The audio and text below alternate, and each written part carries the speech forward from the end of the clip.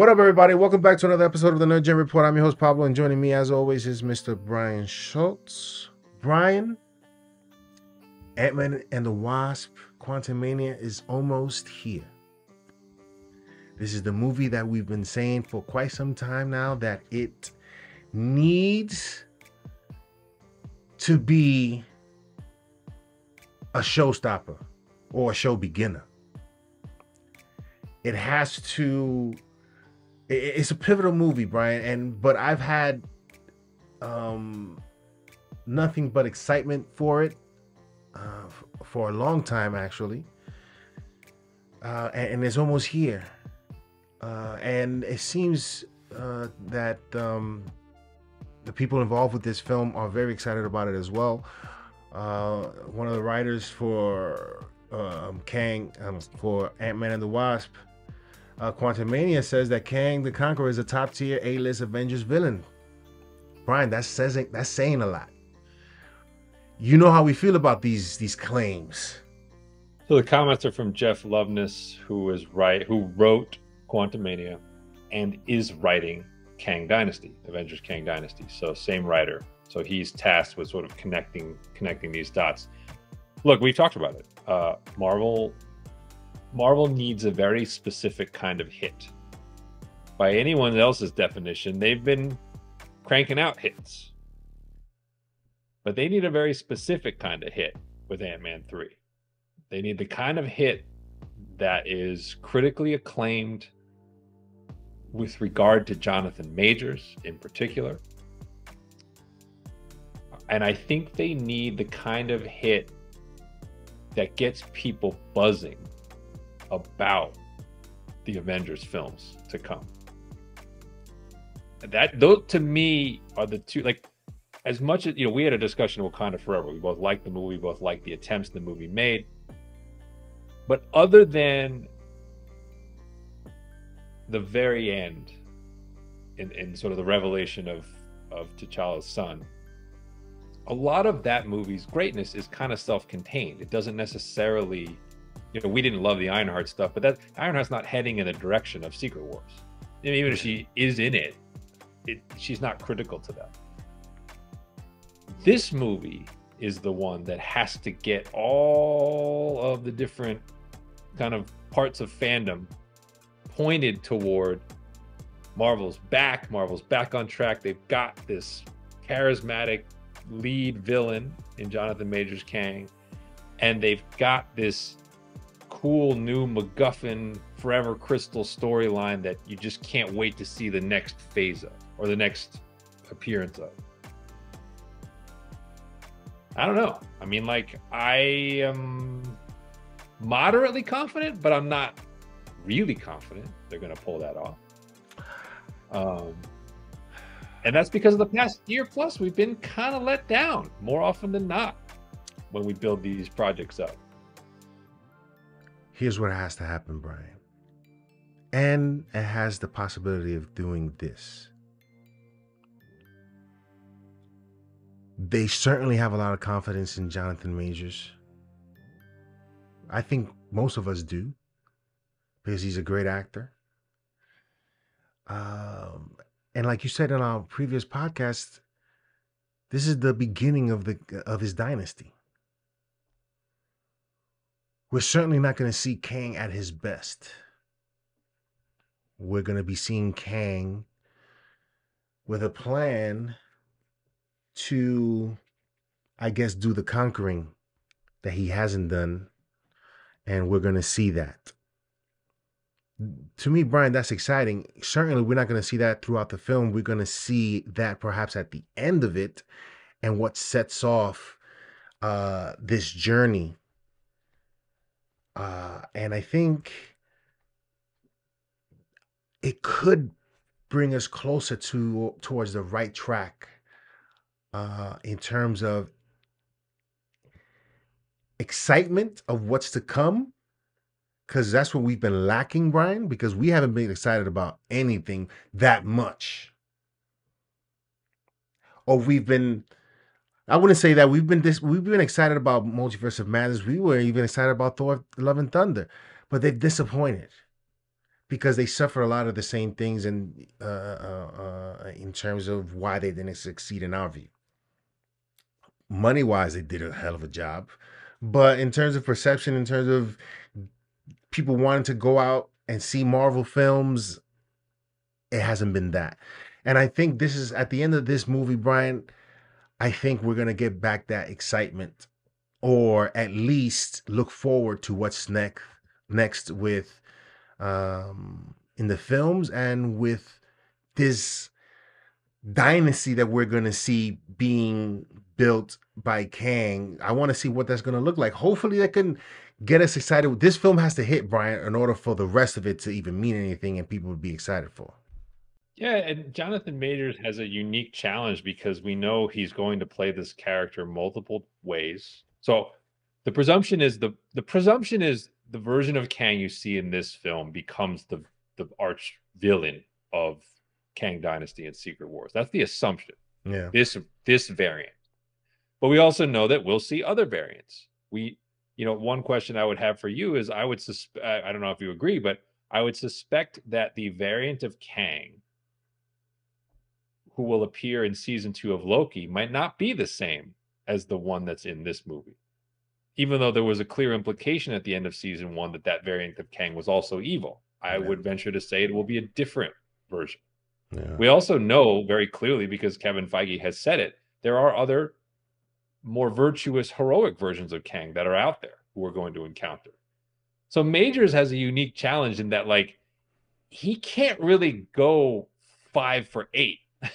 Right? He's got to kind of go 8 for 8, like, or 7 for 7, whatever the number is. Yeah. We can't walk out of any one of his variant interpretations and kind of be like, that's it. Jonathan Majors out of tricks, like nothing left in the bag. Like, he's got to keep reinventing. Obviously, Oscar Isaac played just two characters, but with Jonathan Majors and this character of Kang, I mean, they set it up with Loki in terms of an infinite amount of Kangs, multiple variants. This is going to be many different types of performances. How many we don't know. Certainly, is going to be more than 2 or 3. I would assume, Brian. So it'll be very interesting. I'm very interesting, Brian. I'm telling you, the end of this film will be key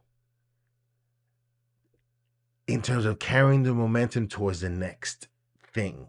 Now, it's interesting. Loveness had a couple of things that maybe people didn't realize as he started to talk about this film. So he was very open about saying that Avengers Endgame forced some alteration to the comics accurate Kang, in the sense that, as he said, Endgame's use of time travel. So he's admitting to you that some of the choices Marvel already made in Endgame changed probably how he would have written this version of the character, and how his motivations and sort of his some of maybe his evil tendencies. So I'm interested to see what that looks like. I saw in another interview where he also talked about Kang's humanity, which seems sort of like an odd choice, but he brought that up as like a quality he thought would differentiate Kang from Thanos, who was more alien in his approach and mindset.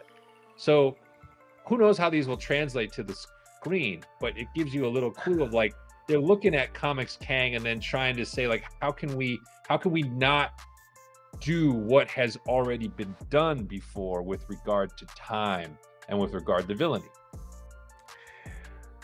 Very interesting, not dilemma, but very interesting course they're taking with Kang. It'll be interesting, Brian, because obviously with Thanos, he was a different sort of character in the comics, and they actually made him even better, right? And the hope is that they do the same with Kang, right? So we'll see. I think the best thing, like I've said, is I think one thing Marvel is doing right, even though it is putting a lot on Major's shoulders, is I like the fact that we're going to spend real time with Kang building up to Secret Wars. I mean, if there is one regret I have about the Josh Brolin Thanos, it's that he did it so well in Infinity War. It kind of left me wanting, like almost wishing we could have gotten a little more Thanos-centric storytelling before we had to, because Endgame is not really about him. You know, he's kind of Infinity War is his movie. It's the original, yeah, it's the original Avengers film, and as it should be. That's not a bad creative choice, but it just meant that Thanos and the essence of that character was really limited to one film only, and that was Infinity War. And so Kang gets that opportunity that Thanos never did, which is he's going to get a minimum 3 films, and he's also going to get minimum 2 TV shows and probably something else besides. Like, I still think Fantastic Four, he might pop up in that in some capacity. So I just think that lends itself to a much deeper exploration of the character than was possible in Infinity War. So that's exciting. That's exciting. Now I got to throw something else in here though. Okay. So as we said, Loveness is writing Kang Dynasty. So everything you see in this movie, you also have to think in the back of your head, like, all right, look, this writer is thinking ahead. And this goes to your A-list thing. And this goes to a discussion you and I have been having along the way, which Marvel has a problem. To your point, Thanos on an exponential level, infinite Thanos. Our current crop of Avengers has less than no chance against that kind of opposition. None. At least no believable scenario where we would think that group of heroes would win. Absolutely. I think Loveness's challenge, as much as anything, is he's got to make us believe that is possible, that the heroes can actually stop this guy without dumbing down the villain to where it's like, oh, he's not such a great villain after all. He can't be Mayor Humdinger. I'm sorry. He just can't. And that's what we fear with villains, right? I don't think we're going to get that with this. But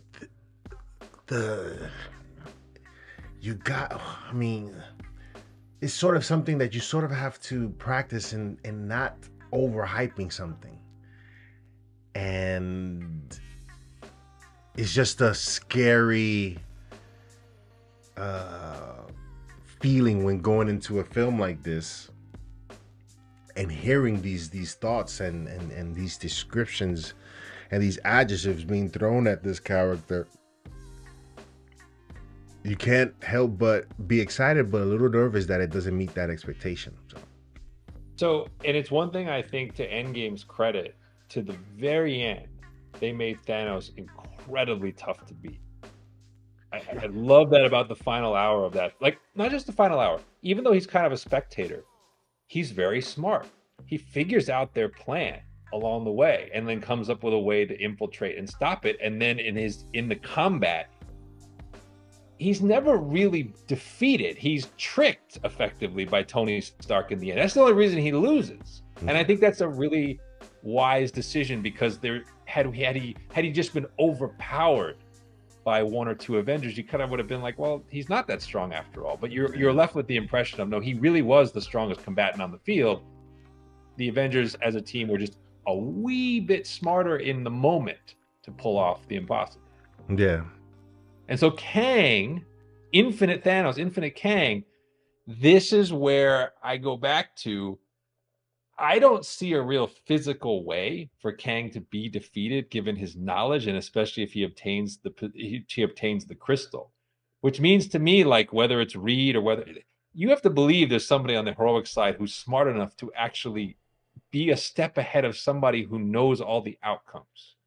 I'm sure you've heard that Adam Driver is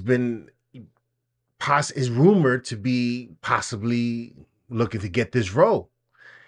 Brian, I think he can do it.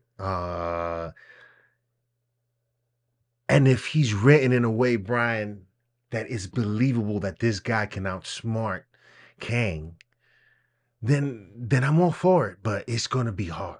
It's gonna be hard. Which goes to a point that I started kicking around, and I kind of texted it to you earlier, which is, when you look at the landscape of the heroes, and we've talked in the past about, you know, obviously the surprise absence of Chadwick Boseman. That's not something you would count on or you know, ever plan for. But I I don't know exactly what the grand plan for the Eternals was or is, but I kind of feel like the failure of that movie is looming larger as we go forward. In the sense that I feel like if there were a couple of those characters that you were uber excited to see again, I wonder if we'd feel a little differently about the lineup than we do. Because to your point, there's nobody like, don't tell me that Bruce Banner is going to be the one to outsmart Kang. That ain't happening. Like, I mean, Carol Danvers is a more of a physical hero. That's not really like a tactician. Yeah. Shang-Chi's not ready for that. Doctor Strange, okay, but I don't I'm not buying him yet as like like, and in some ways he already masterminded Endgame, you could argue, Yeah. with his choice to save Tony Stark. So I feel like that you'd be running it back if you made him the source of the solution. Yeah. Now the X factor is, and I was thinking about the lineup. I always forget that he's in the lineup because he wasn't in the lineup before, but Loki's probably an Avenger this go around, no? Don't you think? This version of Loki is a hero. Don't you think he's going to cross paths with the team, and that's going to be an awkward thing? But he's ultimately going to be on the side of good, and it's a lot more believable that Loki could actually hold his own in a game of wits with Kang than Ant-Man, I think. So I just throw that out there as Loki is probably in the heroes lineup, even though it's not been confirmed yet. And I never think of him as that because that's not what he was. I think we have to really see what Loki season 2 turns out to be. That'll be a telling sign Yeah. as to where that ends up. But I would assume, yes, Brian, that if we do make it the Secret Wars, that play a part, small part, perhaps a huge part. We don't know. I think he'll be in it, but I guess my point stands is that, like, okay, like we have Loki, but like if you were super excited to see the Eternals again, then like Phastos's engineering genius would be in the equipment. So there's these little elements that would really help if you're trying to map out a battle against Kang, but you have these characters that kind of failed Yeah. along the way to where like you're like, can you? I don't think you can build story around the Eternals right now because there's no proof that people really are rallying around seeing them on the big screen. Did Eternal start the downfall of the second I mean, I guess life after phase phase 3, right? Well, I think that's the biggest. I think of the misses we've had. I think that's the one that surprised Marvel the most. Like, I think in a weird way, like Thor: Love and Thunder, it's a miss, but like you could kind of see it coming. Like, you kind of know, you kind of knew what the risks were. But Eternals bombed. Like, Yeah. don't tell me there's anyone out there who has like a mega appetite to see these characters back on screen anytime soon, let alone have them be the linchpin to Yeah. some sort of, multiversal defense against Kang. So I don't know. I think I think it's a real problem. Like, I think it's one of those things that, like, if that team had hit, you would have had a whole new group of characters on the board you could have pulled from. And I didn't think that it was that bad. So yeah, let us know in the comment section below what you guys think of this Kang role or villain being top tier, being being spoken of in the same breath as Thanos. Thanos to us is like Brian, you said it. We wish we could have seen more. I wish we could have seen more. But now we have Kang, and it's not like we're not excited for it, but there's just a lot of it's great that they're talking the way they're talking about Kang, but it's just, if it doesn't live up to that hype, it's gonna be very, Brian. If this doesn't work, Brian, I'm not saying it's over, but we'll talk about it later. Yeah, but I would say also, people, if you're commenting on it, what do you want to see? What do you want to see from Quantumania that will get you super excited for where we're headed in Kang Dynasty and Secret Wars? Let us know. in the comment section below. We'll see you next time on the NerdGen Report.